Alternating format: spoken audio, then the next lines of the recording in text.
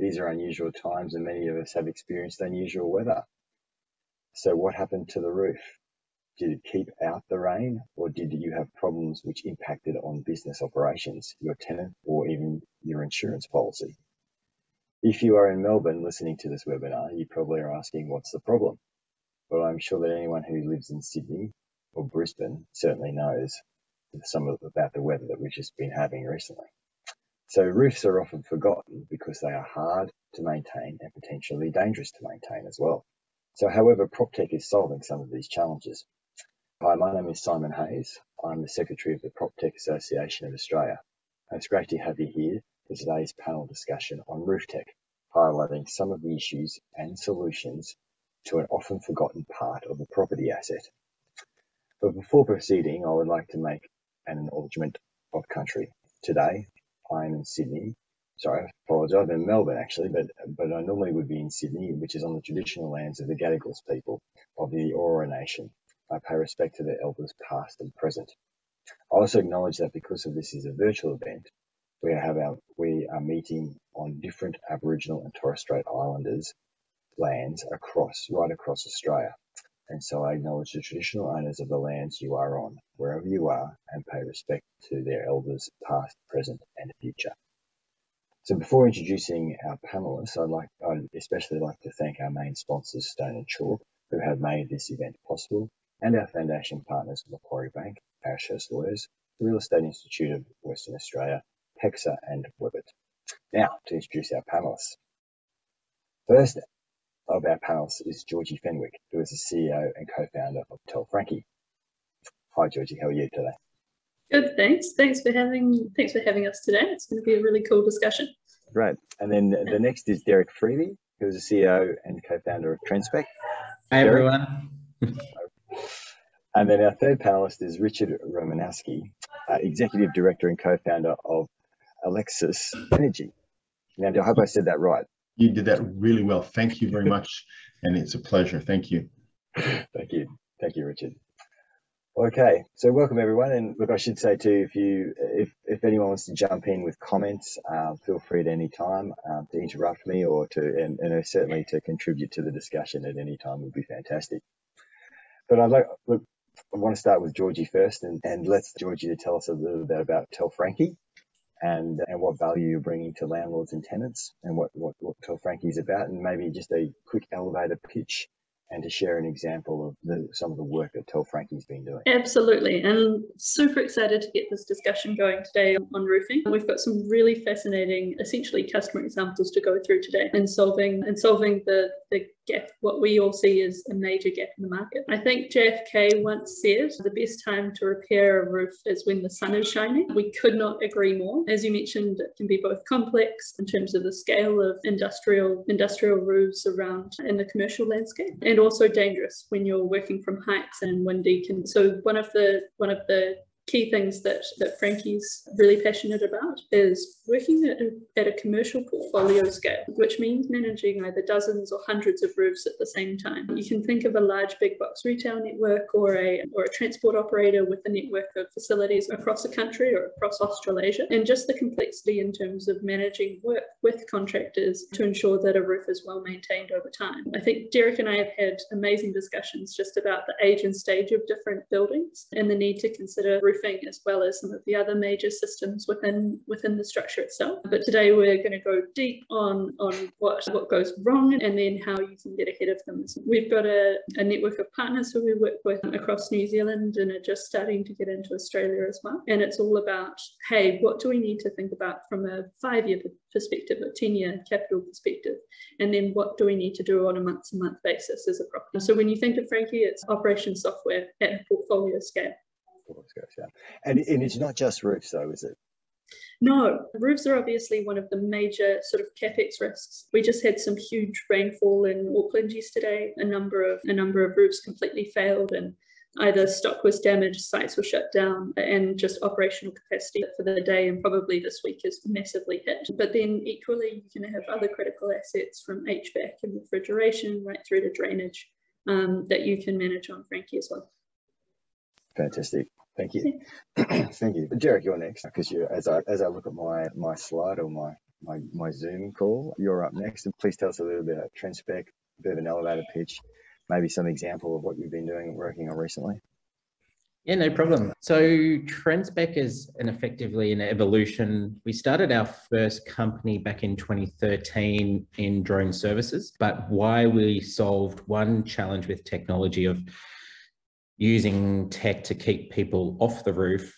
The biggest issue was we were creating another one where that data, or thousands of photographs, provided no context and formed or went into the same 2D PDF reports that everyone was accustomed to. And the problem with that was owners and managers are making decisions, which are often risky and critical decisions, based on lack of information or evidence. So in 2018, Trendspek was born to solve that challenge. And over those years, we've developed what we call our precision asset intelligence software, or PAI software, which effectively enables all stakeholders, from owners, engineers, contractors, to log in through any web browser anywhere in the world and do a digital assessment of an asset or the condition of a roof, which means they can inspect any part and have that evidence to make those critical decisions, whether it's based on risk protection or optimization, and then create those 3D interactive reports for going forward. So primarily focused around commercial, industrial, warehousing and logistics is where we sit. What would be some of the biggest issues that you would see during that come out of the surveys that are undertaken? The biggest one I know at the moment is most owners are looking to achieve some sort of ESG target, and the most common one at the moment is solar. So some are trying to install 300,000 to 400,000 panels across their portfolio.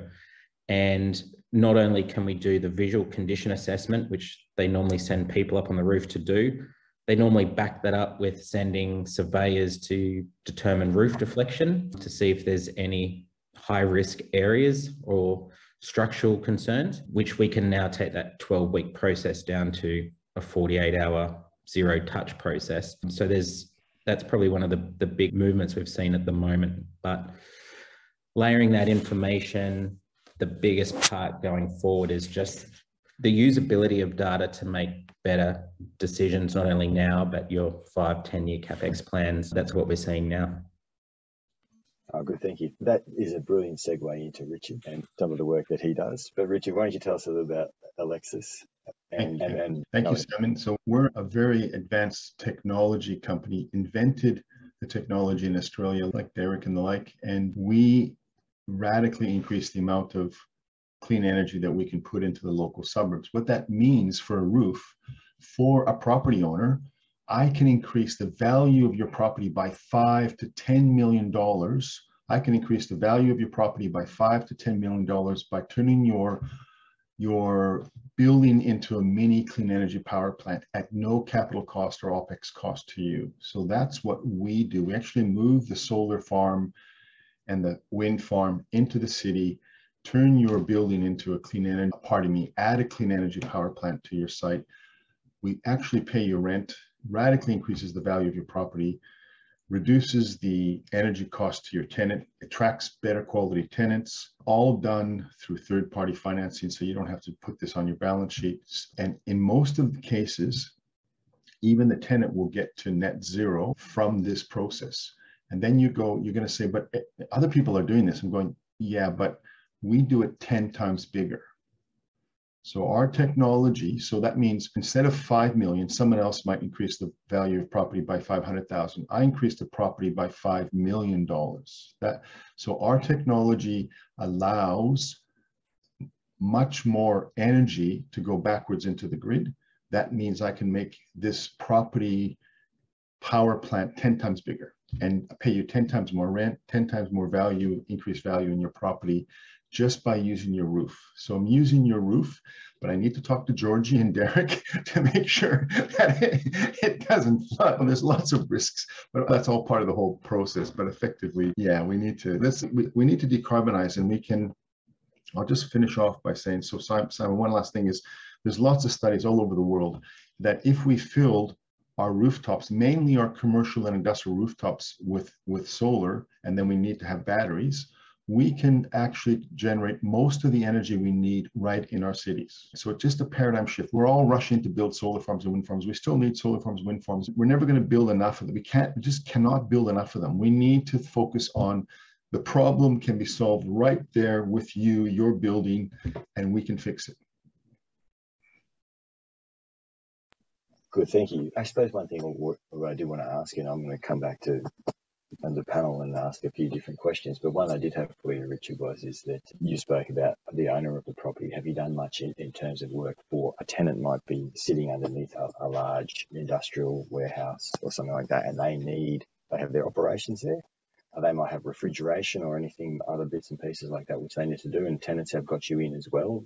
Have they got you in as well to do that? Absolutely. So we work with both. We have to work with both to pull this off, right? So you need the landlord to agree to let us rent the space, and the tenant has to agree to that. And so we are working with that, but we're at early stage commercialization. So we're just beginning to get traction. So like anyone who's interested, talk to us. But it's here in Australia, we're getting traction. We're in the UK, we're in Singapore, we're in New York. So we're expanding globally, but the main focus is Australia. Get all our activities and traction in Australia first, and then go global, because this is a global property, is a global issue. Does that answer your question? Is that enough? Yep. No, that's very good. Like what you're saying, it's certainly not limited to anything. You can go global, and you can apply to almost all assets. Is what you're saying. Yep. Absolutely. And I'll come back to another question I got, but I did want to go back to Georgie, because I'm very interested in starting off with the very basic. If we're talking about roofs in particular, what mostly goes wrong with the roof? I mean, sure it leaks, but sure it leaks, but then what's caused of that, or what are you seeing, or is it the type of roofs, or is it the... Well, to Richard's point, I could not agree, and I think we all agree that the potential for solar and wind in cities is absolutely massive.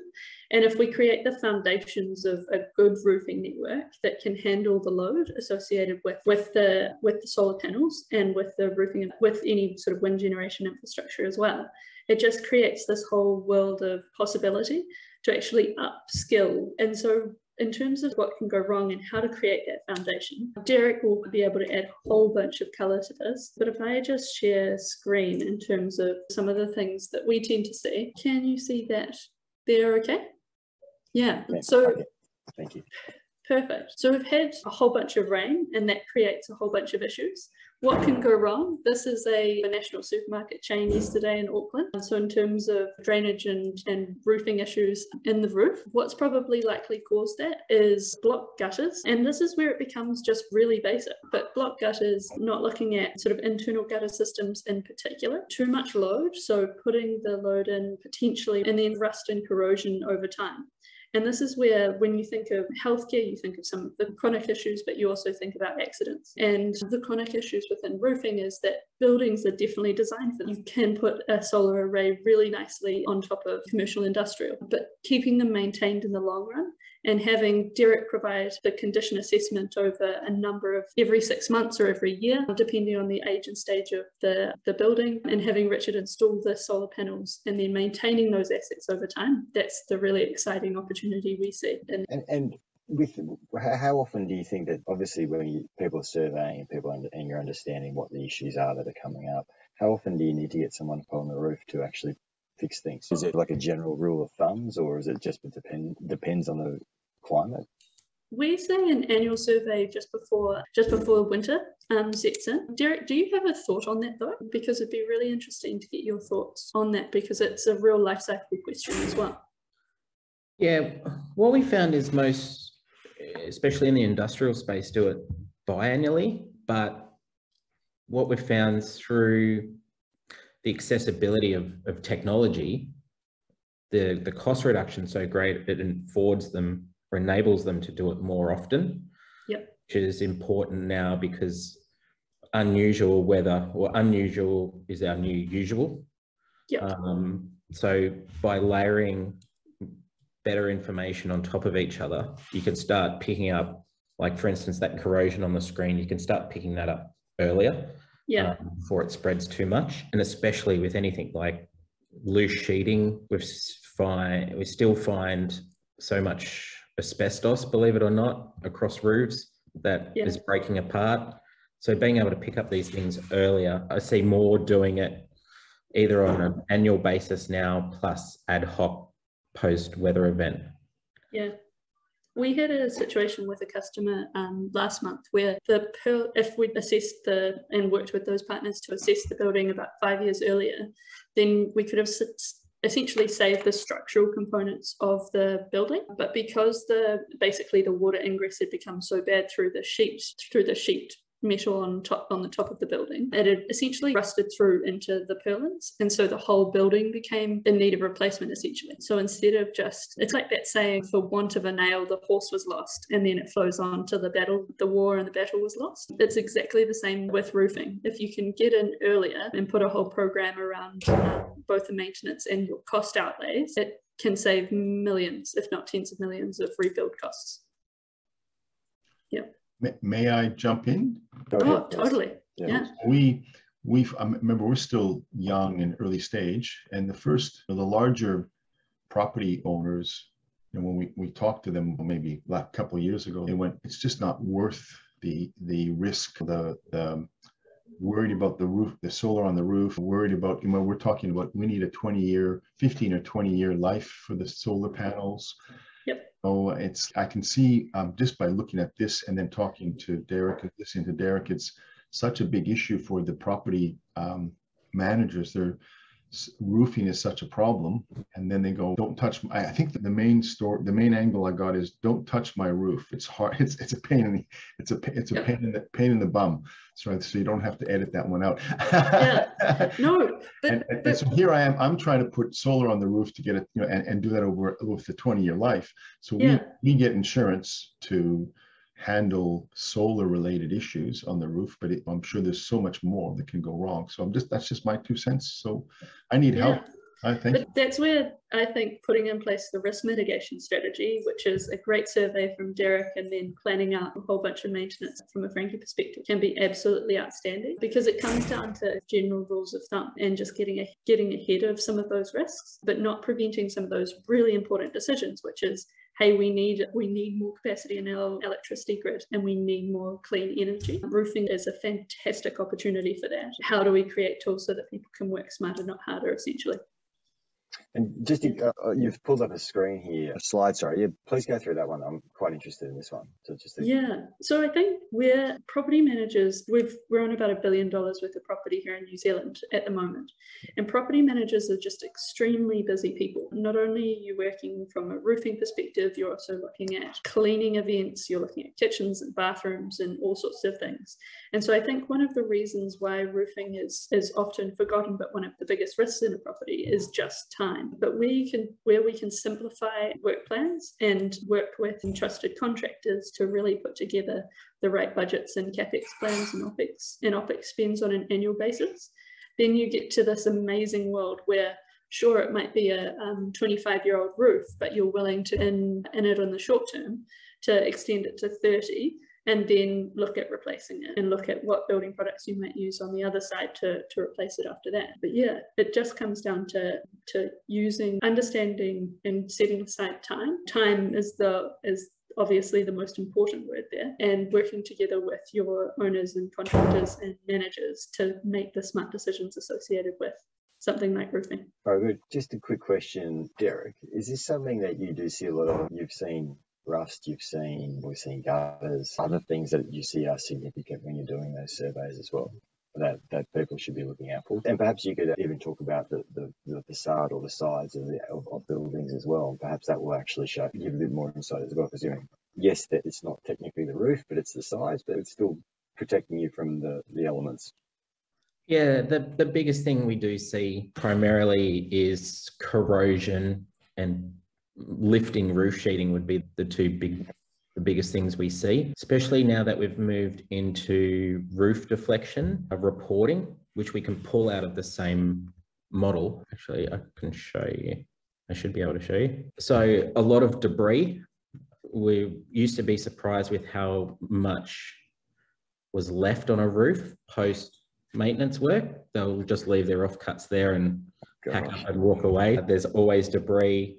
We find a lot of tenant caused damage. So if you zoom in, a lot of them that will do cutouts in the roof to install their own equipment and then do a dodge patch and then check out. I said that's one of the big keys.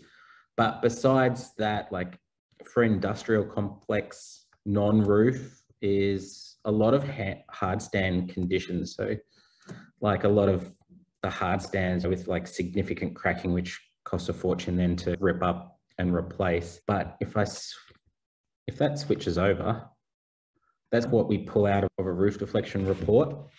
And what we're finding at the moment, and partly COVID led, I think, there's just a huge demand for cold storage, which means tenants, we're finding a lot of tenants subletting cold storage areas. And for instance, in this roof deflection map, this dark heat map area is where it's more than 100 mil below the plane. So it's partially collapsing. And this was found because they wanted to install a solar array along this.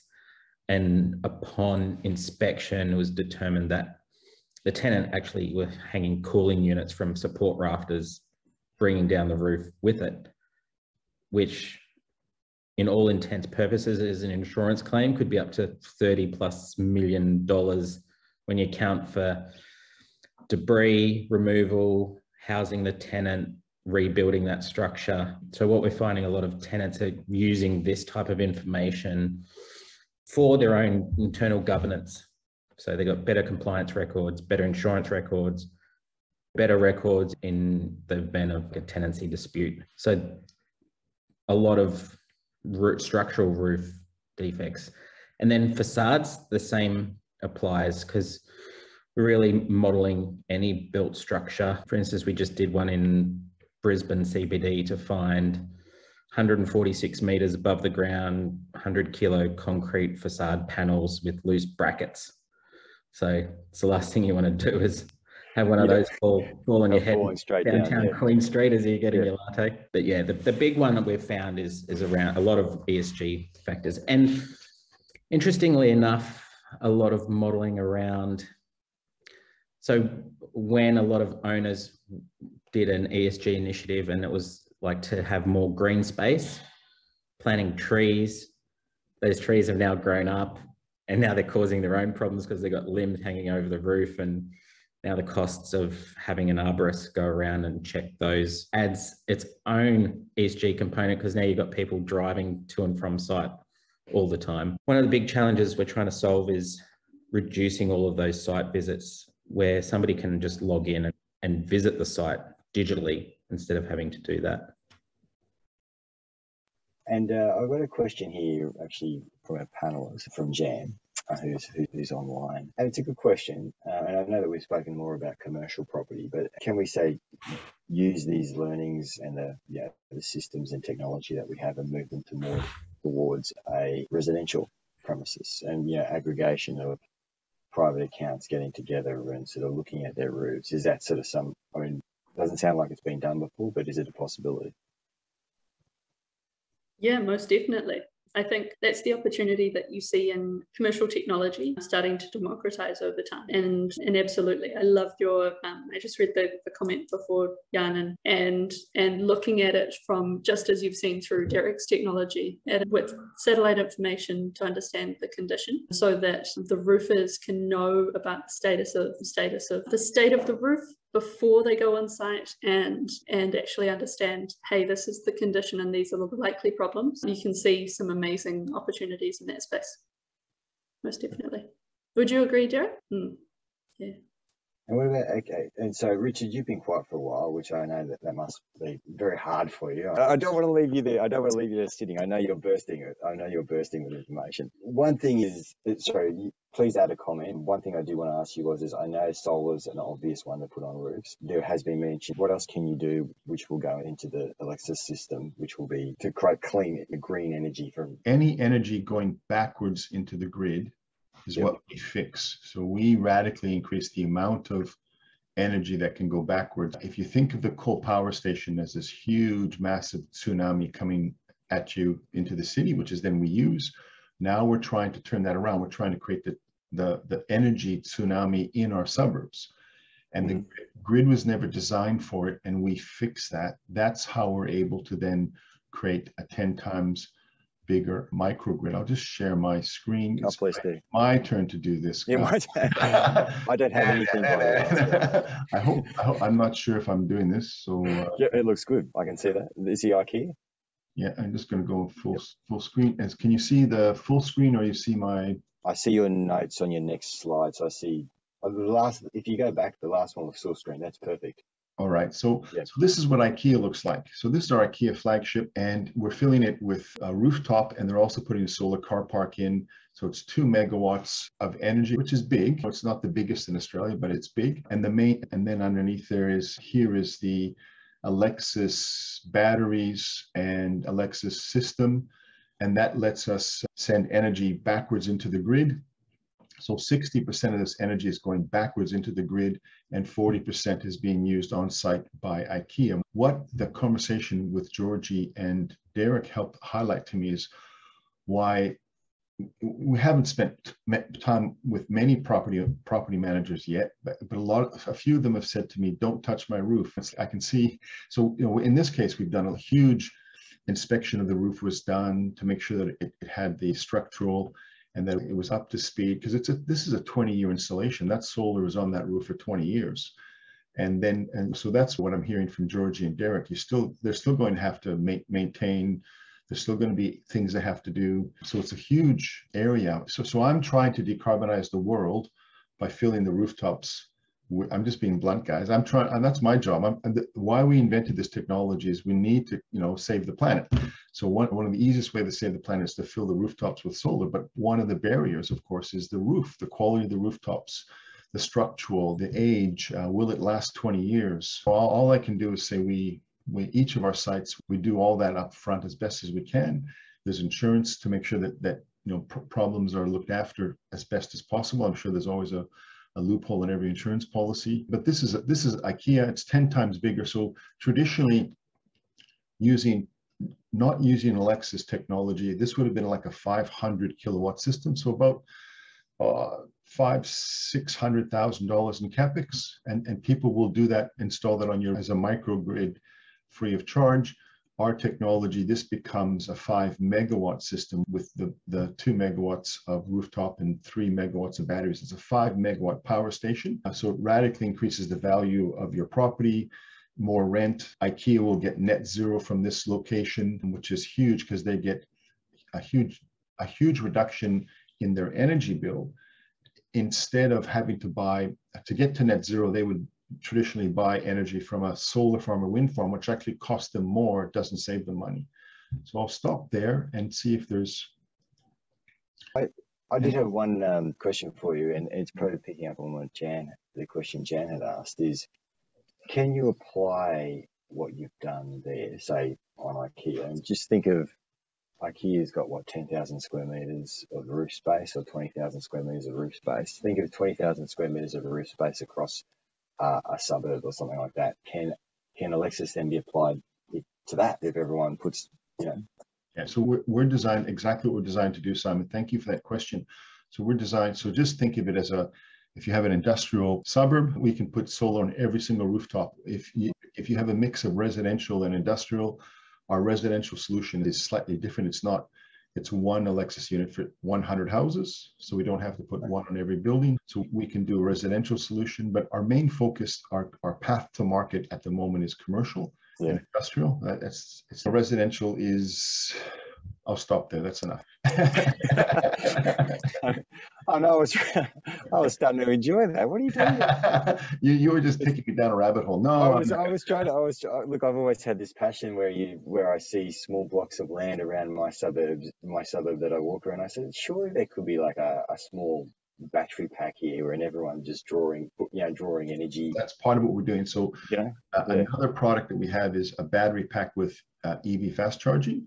So we're offering that to the community, to commercial sites in Australia. We can install that.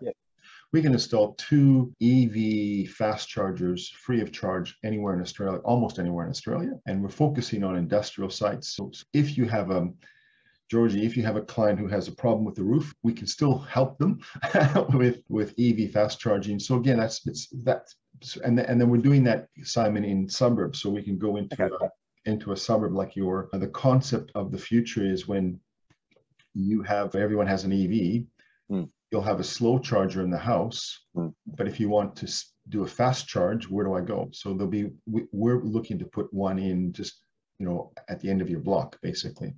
Okay. And my last question is, which being a dummy around PV, is what happens when the sun doesn't shine? Because everyone always asks that question. Every property person always asks that question. So how efficient, effective when the sun doesn't shine? Say the IKEA example that you gave. Yeah. So on sunny days, the solar still works in clouds. You're still going to, if you're outside and you've got your bikini on, you're still going to get sunburned even if it's raining. But it's just going to take longer. So we know the sun always still works. So yes, it works less in cloud. And of course, there's a horrible storm. It works less, but it still works. Okay. And that's all built into our model. And then obviously on sunny days and summer days, it's working much more effectively. So that's all averaged out over the year, and you end up with effectively a power plant. And do you have to adjust then for different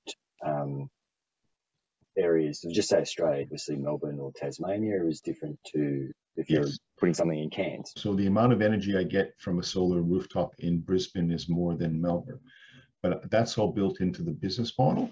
But that's my problem, not the property owner's problem. We take all that away from you. So that's the whole concept of a no CapEx, no OpEx, super microgrid. Yes, you're going to ask me all those questions and we'll explain it all. But it's not the property owners or the tenants' worry. So they just get rent. The property owner gets rent. They get the tenant gets cheap energy, carbon credits, stuff like that. Okay, I'm going to change tack. I'm going to go to Derek.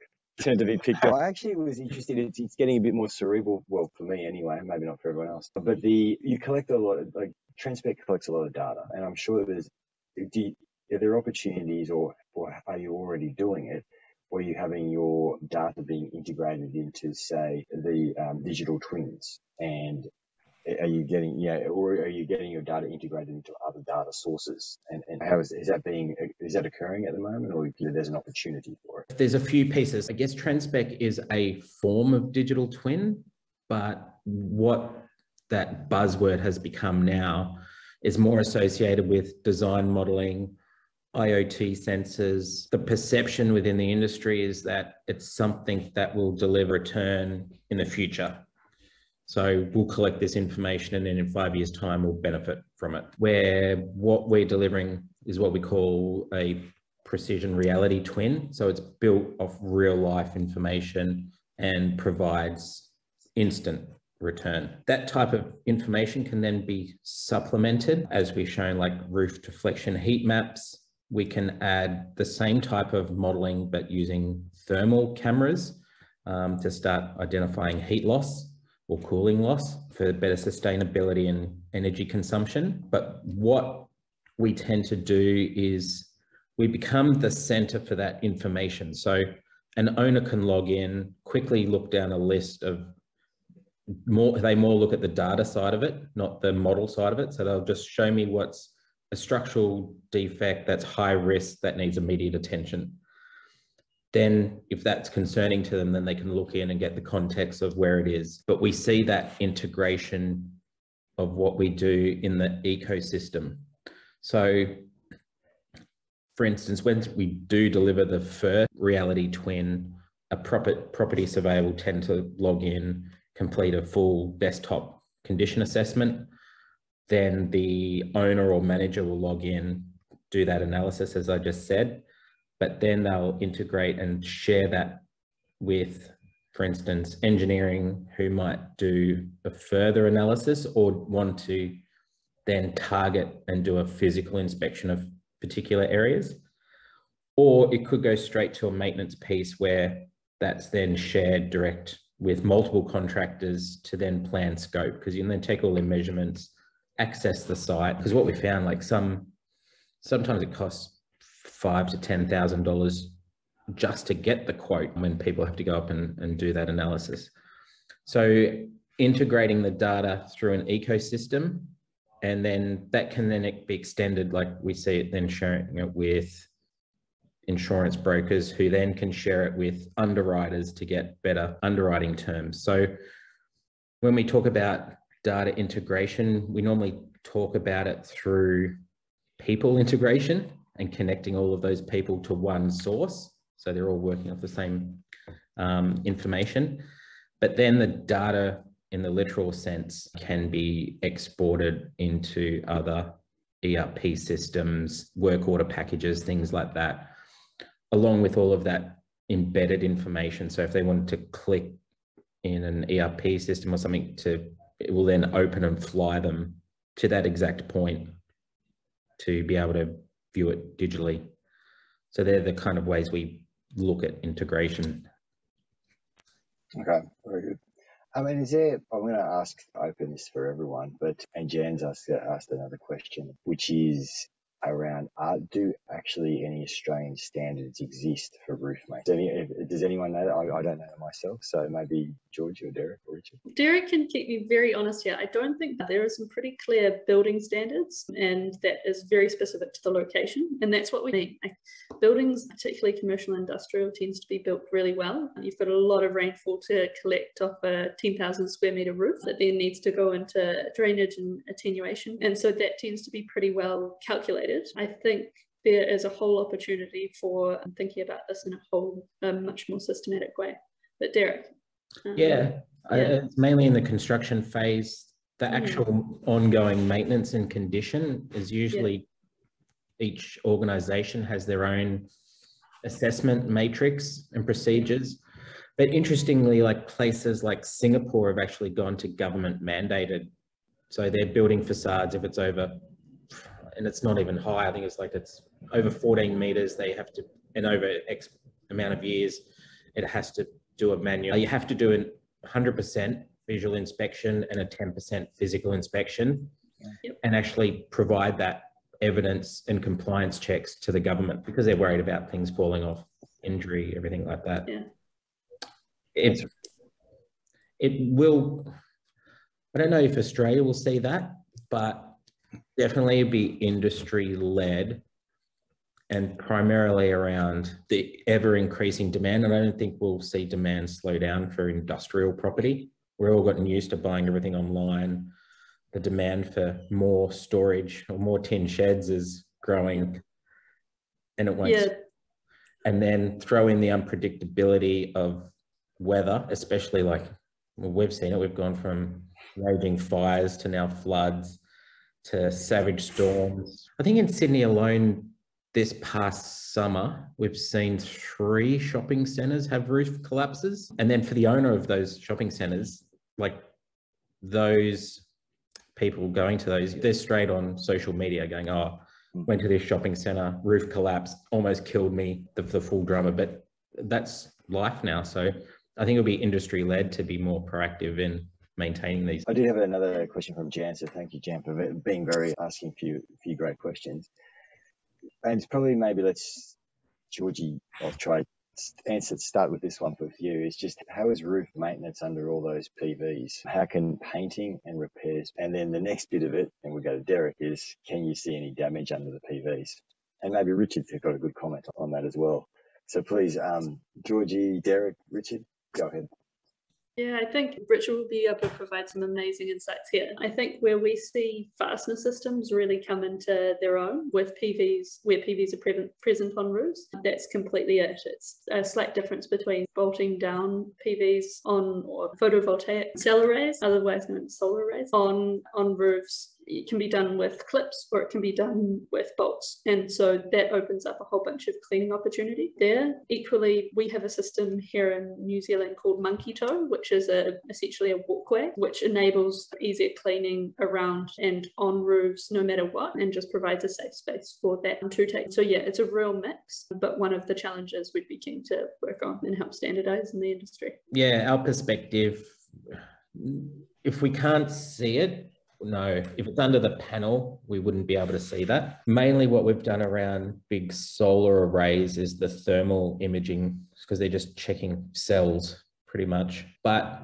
a lot of the new roofs, we've seen these new pre-coated sheeting. So it's got that, it's like an epoxy reflective resin, which makes it mirror-like for the heat loss. So I believe that a lot of the clients we've worked with, I know that a lot of them are using that in new builds, which negates a lot of the painting requirements. So my answer, Simon, is we actually care about that roof as much as you, because it's generating income for us. So now all of a sudden we're up there. So obviously when we install, we work with the property owner to make sure that it's got everything is fixed up, cleaned up, whatever, all these issues that Georgie and Derek highlighted are not there, so that it's got potential for a 20-year. And then we're on the roof. Excuse me, Derek, we're doing physical inspections. It's part of our DNA, because it's in our interest to make sure that things are working properly from the solar perspective. And obviously we'll also look at the roof. We need to probably enhance just from this conversation, I probably need to enhance our inspection side, learn from Georgie and Derek, and talk to you guys offline. But effectively, we're up there way more than the property owner would be on their own. Because remember, we're on the same page as you. We own that roof. We don't own that roof. We own $3 or $4 million worth or $5 million worth of assets on that roof, and we're gonna look after it. I think that's the prime thing across all stakeholders. Everyone, from your perspective, from an owner's perspective, the shed is not just a shed, it's high value revenue generating asset. So they don't want solar to fail. They don't want a roof collapse. Insurers don't want to see that. The roof is not a problem anymore. We fixed it. Yeah. So thank you, Derek. You said that really well, right? It's all of a sudden when I'm understanding the property industry just go, oh shit, the French, the roof, and changing with yourselves, with George, Derek, we're changing that, and with solar, we're changing that into, this is now an income earning asset. Thank you. I'll shut up. Your turn. So, and that's probably a good thing. We've got just over 5 minutes to go before we get cut off. Last closing comments, everyone. Georgie's first, because do you want to go first? Closing comment, then I'll go Derek and Richard again for closing comments. Absolutely. I'll just mirror what Richard just said, control the chaos so that we can raise the roof. Haha, puns, in terms of property in cities. I think there are some really exciting things to be done if we create the right foundations. I would say always think about collecting usable data. And the big thing to note, and we've seen this a lot, is if you don't start now, everybody else has, and you can't go back in time to collect it. So the more data you have, the more understanding you'll have, the better you will be predicting the future. My approach would be, we need to save the planet. We need to decarbonize. Your roof is a fundamental part of that future. And Georgie and Derek have shown that the maintenance side can be overcome. So there's many ways to make sure that that horrible roof that's always a pain for you is now something that we can fix it, not just us, but other specialists like Derek and Georgie. So please think about the planet, think about decarbonizing. Your tenant wants to get to net zero. You want to get there. Let's do this, guys. So that's my finish, Simon. And I think add on that is, I think it's a society thing where what we're trying to do is extend the life of buildings and all infrastructure instead of just demolishing it, rebuilding it. Totally. Okay. Yeah. Well, now we've given the time, it's 4 minutes to go, but so thank you, Georgie, Sue, Derek, and Richard for joining. I thank you everyone who've tuned in to listen to this. It's funny how it's 12:56 now in Melbourne, and people are thinking, how could you possibly talk about roofs for an hour? But we've done it very easy and very quickly. It's gone very quickly. So thank you for the panelists, and thank you, Jan, also for your great question. And lastly, I want to thank Proptech Association, committee, and this webinar is one in a series that focuses on commercial property sectors. So look out in the future for future events that come into your inbox, or follow us on LinkedIn and Facebook. And I also wanted to say a very big thank you to Stone & Chalk for getting behind this event and their support to the Australian PropTech industry. I will leave it there, and hopefully we've got some food for thought on roofing and making sure that it's properly maintained, and also everyone thinking about how you can make money off it. So thank you for your time, everyone, and thank you for the panelists. Thank you. I think we're done. Thanks. Bye-bye. Thank you, everyone. Bye, everyone. Ciao.